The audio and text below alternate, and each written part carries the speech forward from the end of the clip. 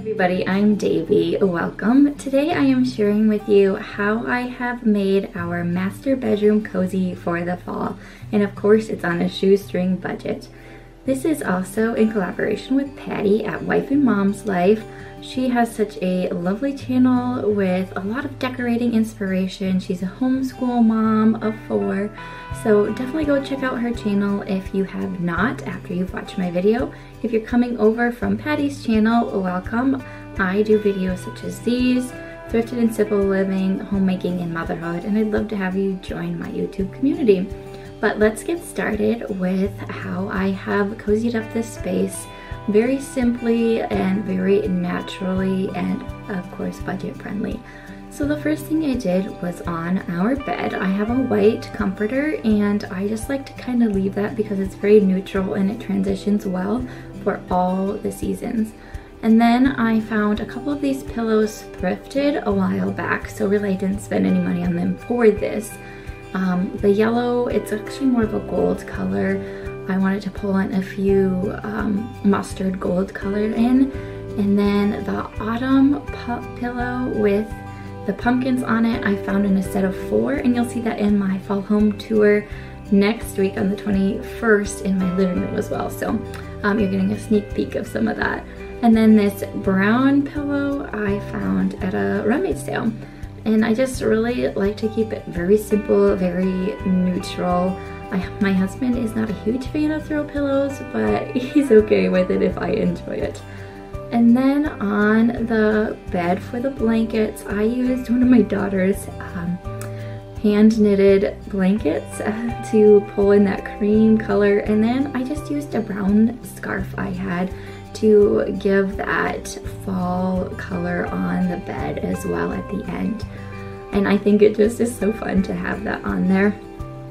So then going to my tray. Now I struggled to do this at first, but I think it turned out rather cute, and it ties in with the rest of my home decor, my kitchen decor especially.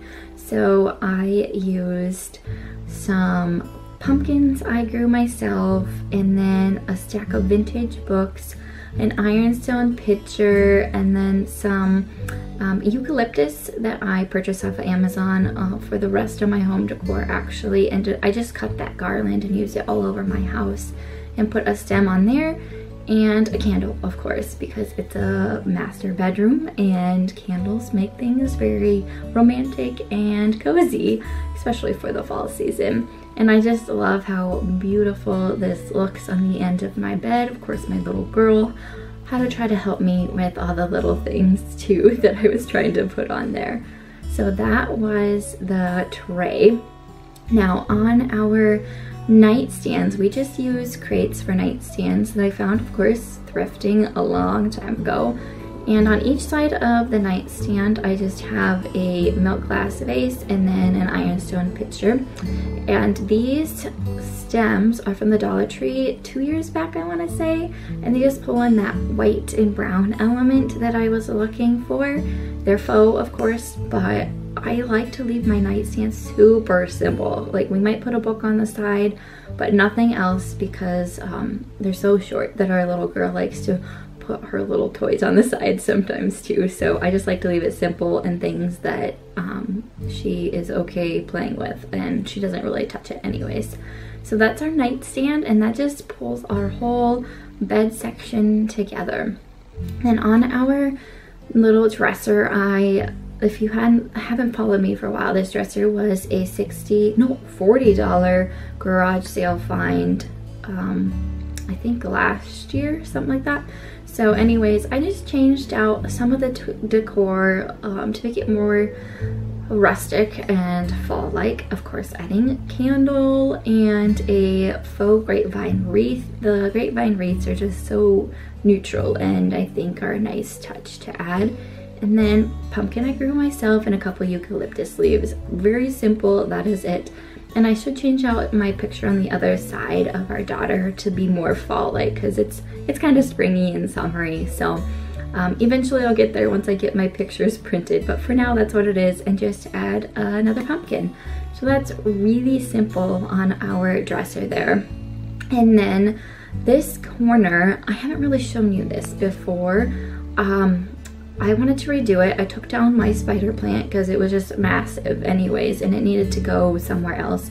And then I had a few summery spring hats hanging around my house, and it was time to take those sun hats down.